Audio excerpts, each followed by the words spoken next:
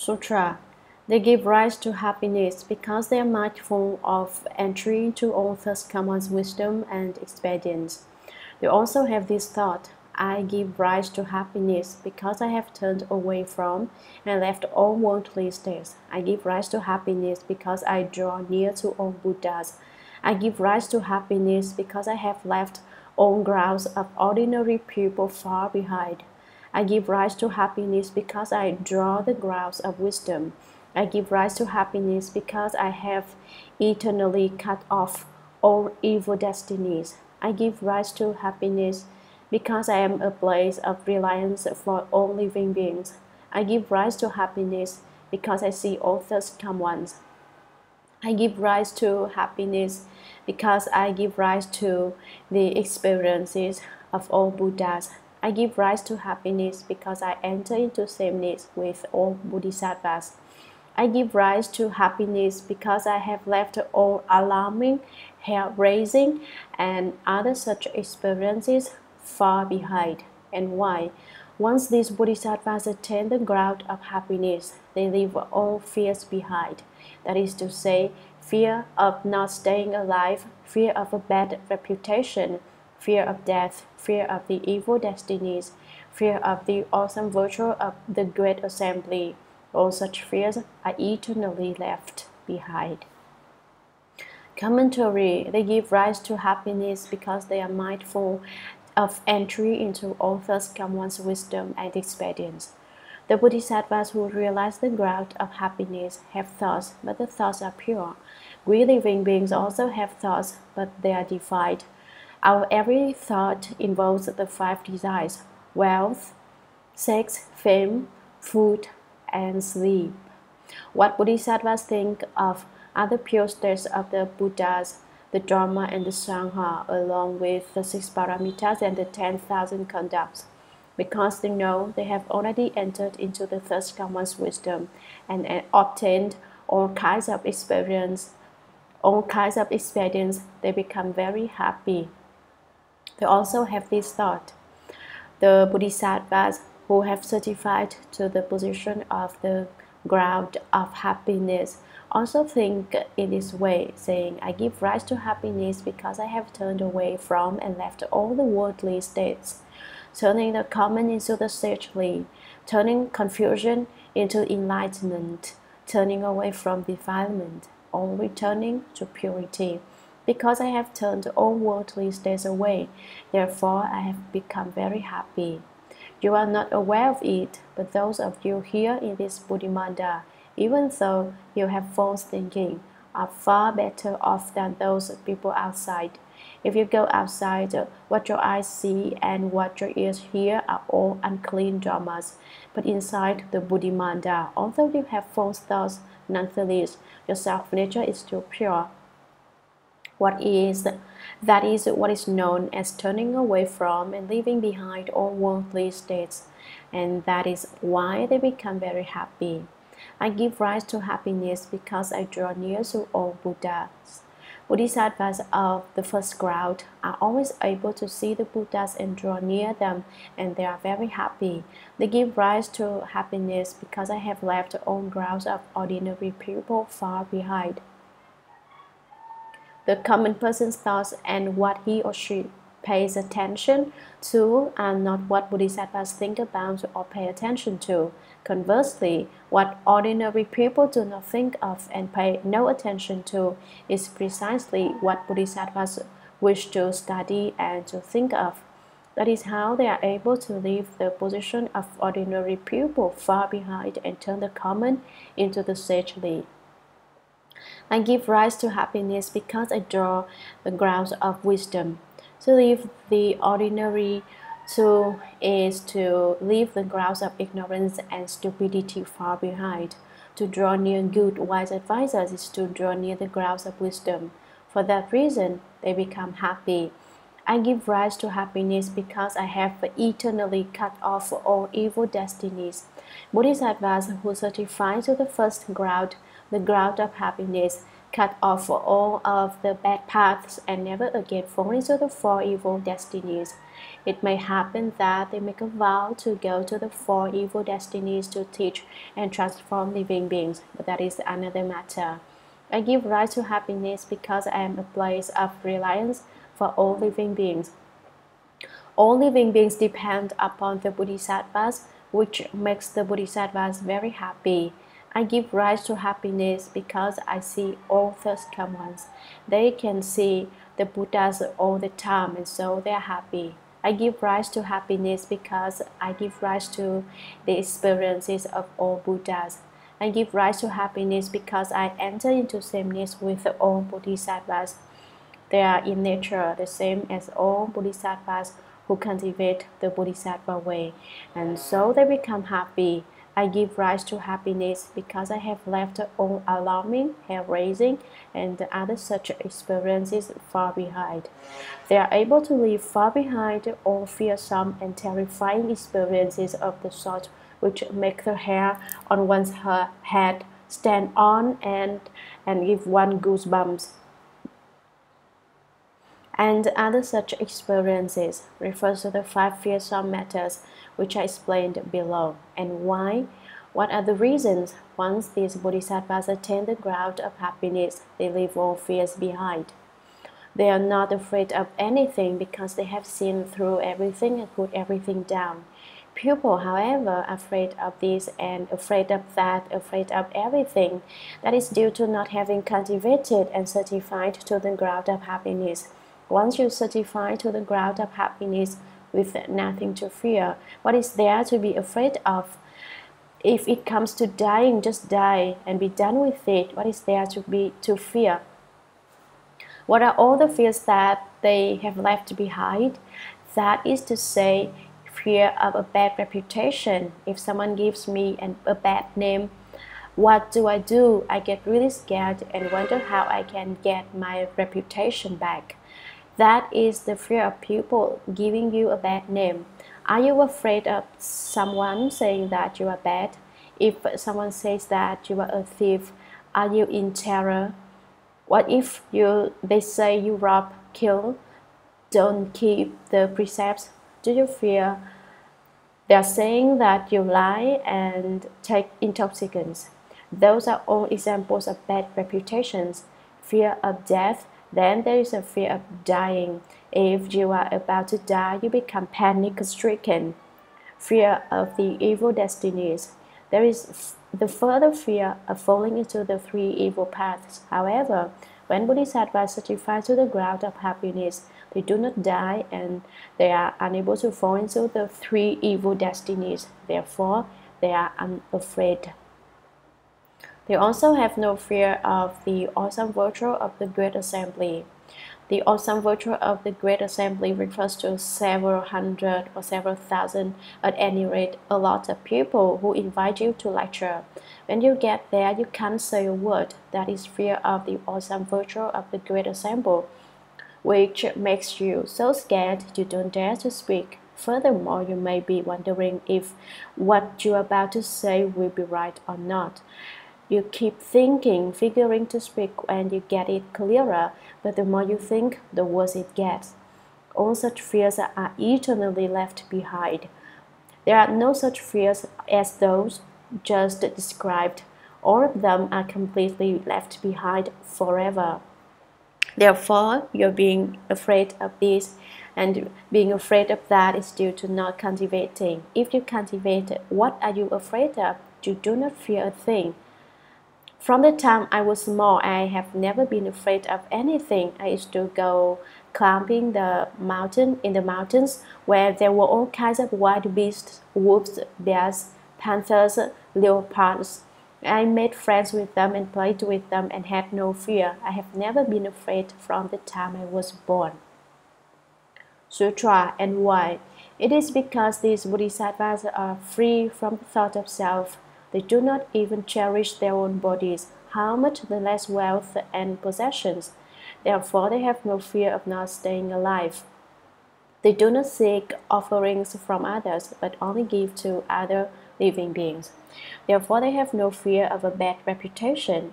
They have left the view of self far behind and have no thought of self. Therefore, they have no fear of death.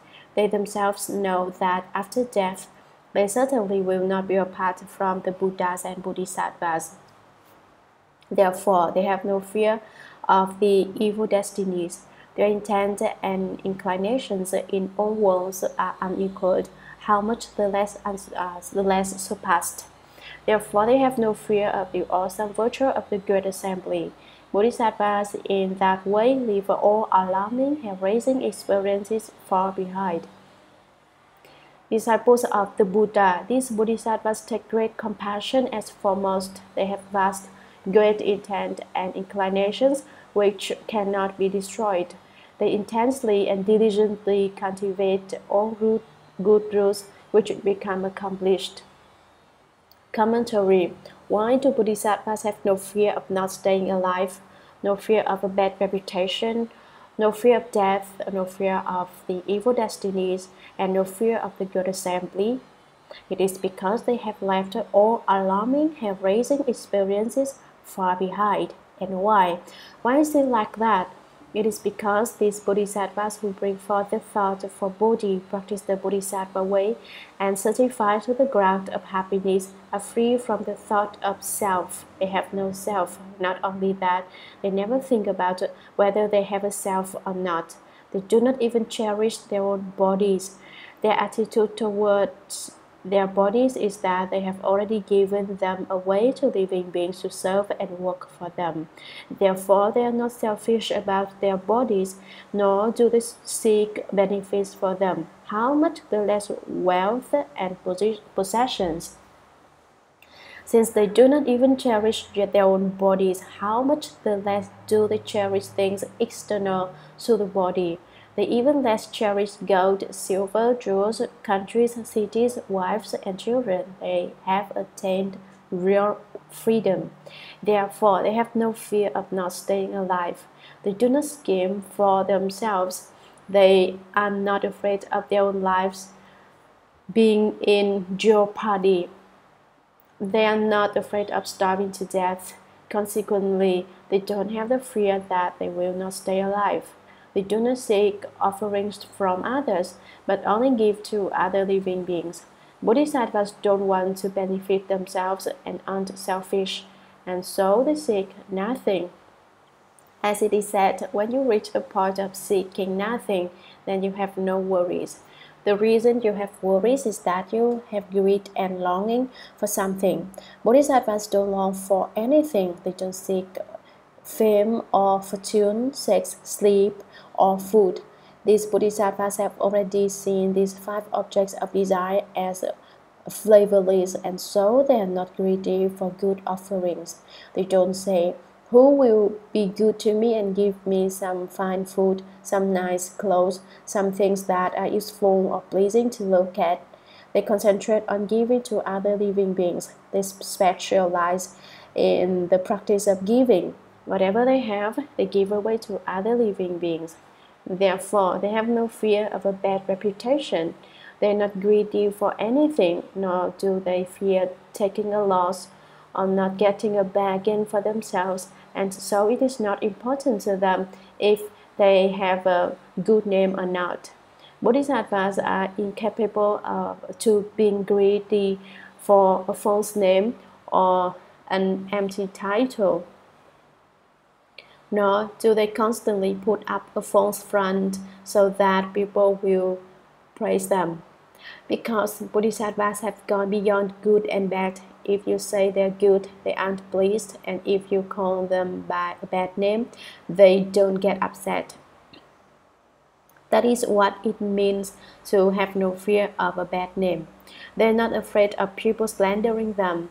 I regularly tell you that although I am not a bodhisattva, still I am not afraid of people slandering me. They are afraid they won't have anything to eat, and so they talk about what's wrong with other people. They are talking about others' faults is designed to show what is right about themselves.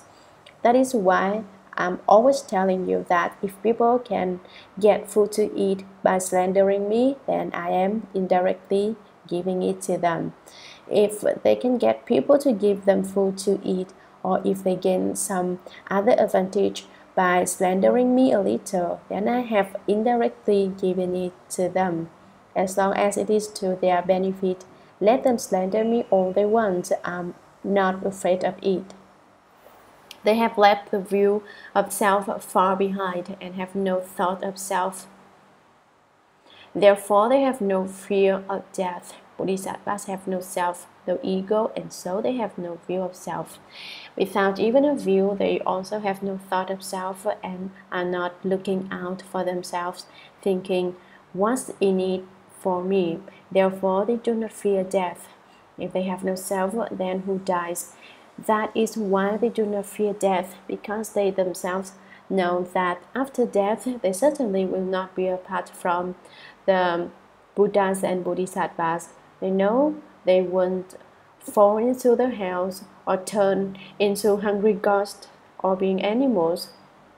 Because all they've done is practice the Bodhisattva way, they certainly will not be separated from the Buddhas and Bodhisattvas. Therefore, they have no fear of the evil destinies. Because they know they won't fall into the three evil destinies, they have no fear of becoming hell beings, hungry ghosts, or animals. Their intent and inclinations, the vows, and what the Bodhisattvas like in all worlds are unequaled. Their wishes and their purpose are not equaled by anything in all worlds, how much the less surpassed. Therefore, they have no fear of the awesome virtue of the Great Assembly. They have no fear of and are not scared of the Great Assembly's awesome virtue, because these Bodhisattvas know that they surpass the Great Assembly. You may ask, if they think that way, then aren't Bodhisattvas very arrogant, thinking that no one in the world can compare with them? The Bodhisattvas aren't thinking this. It's Varachachari Bodhisattva speaking the Flower Adornment Sutra and explaining the kinds of states certified to by the Bodhisattvas on the 10 grounds. The Bodhisattvas don't say it themselves. Varachachari Bodhisattva is describing the kind of resultant position held by Bodhisattvas on the ground of happiness. It is definitely not the case that the Bodhisattvas arrogantly consider that no one in the world can compare to them. It's simply that when they speak Dharma and explain sutras within the Great Assembly, they are very much at ease and unafraid. Bodhisattvas in that way leave all alarming, hair-raising experiences far behind. That is how Bodhisattvas leave behind the 5 fears of matters. Fear of not staying alive, fear of a bad reputation, fear of death, fear of the 4 evil destinies, fear of the awesome virtue of the Great Assembly. Those are all experiences which are frightening and make one's hair stand on end. Disciples of the Buddha, Varachachari Bodhisattva calls out again. All of you disciples of the Buddha, these Bodhisattvas take great compassion as foremost. Compassion can pull one out of suffering. Being greatly compassionate is their most important duty. They have vast, great intent and inclinations which cannot be destroyed. No heavenly demons or those of externalist ways could destroy, obstruct, or ruin them. They intensely and diligently cultivate, working harder every day at developing all good rules which become accomplished. They are able to perfect and bring to accomplishment the rules of Bodhi. That is why these Bodhisattvas have none of the 5 types of fears. All of you should use your own wisdom to contemplate the principles I have spoken. If they are reasonable, cultivate according to them. If they are not reasonable, you can forget them. That is, select the good and repeat it. If it's not right, then change it. Don't follow blindly, thinking that whatever I say has to be right. In that way, you yourself will discover your own inherent wisdom and the true principles that are yours to start with. Therefore, people who cultivate absolutely cannot follow blindly. If something is not right, it doesn't matter who said it. You cannot believe it. If something is right, then no matter who said it, we should believe it. Sutra, that is, through increasing faith, through augmenting pure faith, through pure understanding, through decisive faith, through becoming sympathetic, through accomplishing great kindness, through having no weariness or laziness of mind, through adornment with repentance and reform, through accomplishing forbearance, through respectfully heeding the Buddha's instructions, through cultivating and accumulating good rules day and night without becoming tired, through drawing near good knowing advisors, through constant delight in the Dharma, through seeking learning without satiation, through properly contemplating in accord with the Dharma one has heard, through having no reliance or attachment of mind, through not hankering after profit, fame, or respect, through not seeking the necessities of life, through bringing forth the jewel-like thought without satiation, through seeking the ground of all knowledge, through seeking the third command's power, fearlessness, and the Dharma special to a Buddha. Commentary: when the Bodhisattva of the 10 grounds has certified to the ground of happiness, he is happy all the time, and all of the good rules that he diligently cultivates very quickly are brought to maturity. That is, through increasing faith, he has faith which does not decrease but only increases. Through augmenting pure faith, at the beginning, although he had faith, it was still defied, but as his faith increases, it becomes purer day by day. Eventually, he is pure and has returned to the origin and come back to the source through pure understanding. Furthermore, he understands that the reason he has obtained that state of purity is because his faith has increased. Through decisive faith, he never doubts but absolutely believes in the Buddhas of the 10 directions, in the Dharma they have spoken, and that all of the sagely Sangha members of the 10 directions are his friends. Through becoming sympathetic, he himself is one of the 3 jewels, and so he wishes to become sympathetic towards living beings and save all of them. Through accomplishing great kindness, his thoughts are very kind and compassionate. Kindness can bestow happiness. Compassion can pull one out of suffering. Through having no weariness or laziness of mind, he is resolved to cultivate the Buddha Dharma is more vigorous and more courageous every day. He is absolutely never lazy or tired. Through adornment with repentance and reform, repenting of previous offenses, reforming future mistakes, he uses all of his merit and virtue of repentance and reform to adorn the countries of the 10 directions. Through accomplishing forbearance, he brings the paramita of patience to accomplishment. No matter what people say, he is able to endure it all. Whether things go against him or for him, he does not become intractable and fight for victory. He does not contend or argue with people. Through respectfully heeding the Buddha's instructions, through cultivating and accumulating good rules day and night without becoming tired. Through drawing near good knowing advisors, he always likes to draw near great, good and wise advisors, and is able to offer up his conduct in accord with their teachings. Through constant delight in the Dharma, through seeking learning without satiation, he always wants to increase his wisdom. He doesn't say, "I've studied enough, I understand everything." Bodhisattvas don't think that way. They at all times diligently cultivate precepts, samadhi, and wisdom, and put to rest greed, hatred, and stupidity.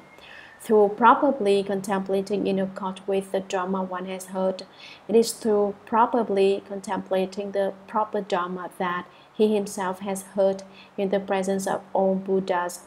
He constantly able to contemplate the true mark of all Dharmas. Through having no reliance or attachment of mind, within his mind there is nothing to which he is attached or upon which he relies. He is not attached to self or to dharmas. Through not hankering after profit, fame, or respect, he is unable to be greedy and say, I have Dharma protectors, I have a lot of gains. Most people want to be believed in order to become wealthy and famous. Bodhisattvas don't hanker after that,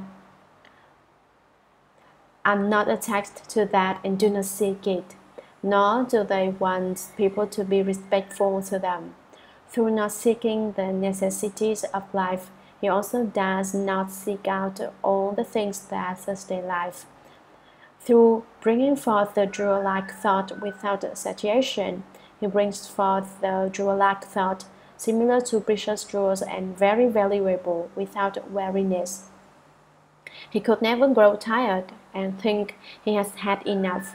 That is, he himself cultivates and seeks jewel-like thought, the thought for Bodhi, which is as solid as Vara. Through seeking the ground of all knowledge, he wants to attain all knowledge and all wisdom. Through seeking the first commons power, fearlessness, and the Dharma special to a Buddha, he seeks and obtains the benefits of the 10 powers, the 4 fearlessnesses, and the 18 Dharmas special to a Buddha, which are not shared by those of the 2 vehicles.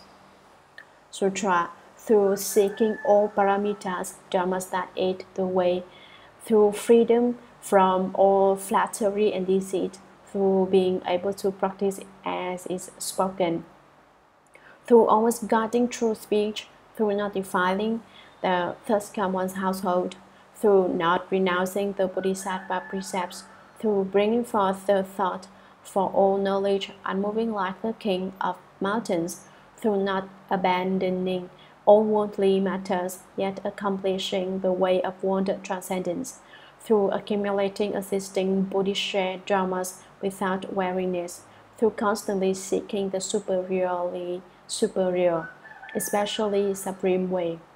Commentary. Through seeking all paramitas, the Bodhisattva who cultivates the practices of a Bodhisattva seeks all of the paramitas, dharmas that aid the way, those methods of assistance to the way.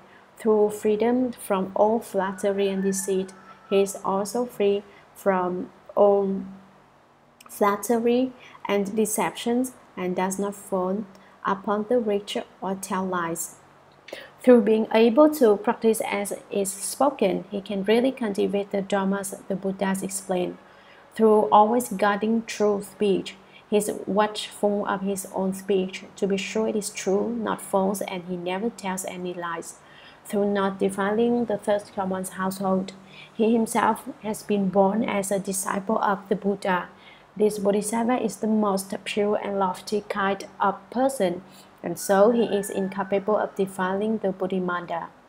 Through not renouncing the Bodhisattva precepts, he could not cast aside the precepts and regulations that a Bodhisattva should cultivate.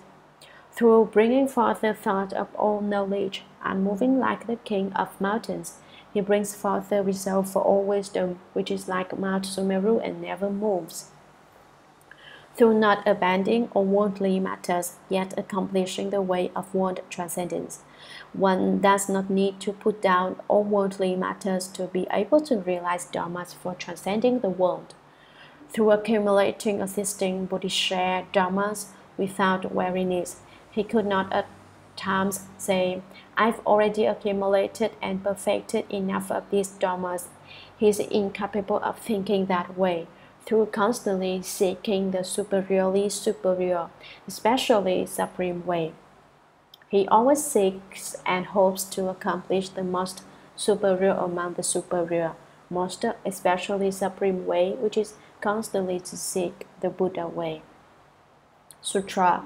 Disciples of the Buddha. When the Bodhisattva accomplishes such a purification and regulation of the grounds that is called securely dwelling on the Bodhisattva's ground of happiness. Disciples of the Buddha. The Bodhisattva who dwells upon this ground of happiness is able to accomplish such great vows, such great vigor, and such great efficacy. That is, he brings forth vast, great, pure, decisive understanding and uses all kinds of objects as offerings to worship and make offerings to all Buddhas, omitting none, vast and great as the Dharma realm, ultimate as empty space, exhausting the boundaries of the future throughout all numbers of kampas without cease. He further makes great vows, vowing to receive all Buddha's Dharma will, vowing to gathering all Buddha's Bodhi, vowing to protect all Buddha's teachings, vowing to maintain all Buddha's Dharmas, vast and great as the Dharma realm, ultimate as empty space, exhausting the boundaries of the future throughout all numbers of kampas without cease. He further makes great vows, vowing that in all worlds, when a Buddha appears in the world, transcending from the Tushita heaven, entering the womb, dwelling in the womb, being born, leaving home, accomplishing the way, speaking Dharma, and manifesting Nirvana. He will go to all of them, draw near, and make offerings, act as the head of the assembly, and receive and practice the proper Dharma in every place at one time, turning, vast and great as the Dharma realm, ultimate as empty space, exhausting the boundaries of the future throughout all numbers of kampas without cease. Commentary. Disciples of the Buddha. When the Bodhisattva accomplishes such purification and regulation of the grounds, when the Bodhisattva practices the grounds as was previously described, he purifies and cultivates all the Dharma doors of the 10 grounds, and that is called securely dwelling on the Bodhisattva's ground of happiness. That is what is meant by a Bodhisattva always certifying to the fruit position of the ground of happiness. Disciples of the Buddha. The Bodhisattva who dwells upon this ground of happiness, when a Bodhisattva cultivates and certifies to this ground of happiness, he is able to accomplish such great vows. What sorts of great vows? That is to say, such great vigor. What most people are unable to do, he can do, which is called great vigor. Such great efficacy. What most people cannot accomplish, he can accomplish, which is called great efficacy. That is, he brings forth vast, great, pure, decisive understanding, and uses all kinds of objects as offerings to worship, and make offerings to all Buddhas, omitting none. He makes offerings to all Buddhas, no matter which Buddha it is, vast and great as the Dharma realm. How great is the Dharma of making offerings? It is as vast and great as the Dharma realm. How ultimate is it? Ultimate as empty space, exhausting the boundaries of the future. It is that way not just one time, to the exhaustion of the limits of future kampas.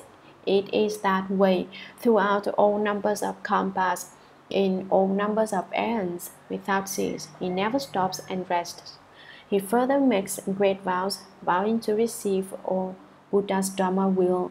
He vows to receive the will of Dharma turned by all Buddhas and to continue to turn it. Vowing to gathering all Buddha's Bodhi, he vows to constantly cultivate the enlightenment of all Buddhas and to gather in, maintain, and protect it. He makes a further vow, vowing to protect all Buddha's teachings. He further makes a vow, vowing to maintain all Buddha's Dharmas. He vows to constantly receive and uphold the Dharma spoken by all Buddhas, vast and great as the Dharma realm. This great Dharma is as vast and great as the Dharma realm, and this Dharma is cultivated to the ultimate, which is as ultimate as empty space, exhausting the boundaries of the future throughout all numbers of kampas without cease. In all the numbers of aeons, at no time does he rest. He further makes great vows, vowing that in all worlds, when a Buddha appears in the world, if all the places where the Buddha is appearing in the world, descending from the Tushita heaven to be born, and afterwards entering the womb, dwelling in the womb, being born into the world, and then leaving home, are part of his vows. Then accomplishing the way, speaking Dharma, and manifesting Nirvana, he will manifest those 8 marks. He will go to all of them, draw near and make offerings, and act as the head of the assembly. Although he is still in his mother's womb, The Bodhisattva's basic substance still goes to all Buddha's way places, draws near all Buddhas, makes offerings to all Buddhas, and universally acts as the head of the assemblies in all Buddha's way places, and receives and practices the proper Dharma. There he constantly cultivates and practices the proper Dharma eye treasury, in every place at one time turning. In all places at one and the same time he turns the great Dharma wheel. The vast and great Dharma, again, is as great as the Dharma realm. Again, it is ultimate as empty space, and it also is exhausting the boundaries of the future throughout all numbers of compass without cease. There is no time abreast.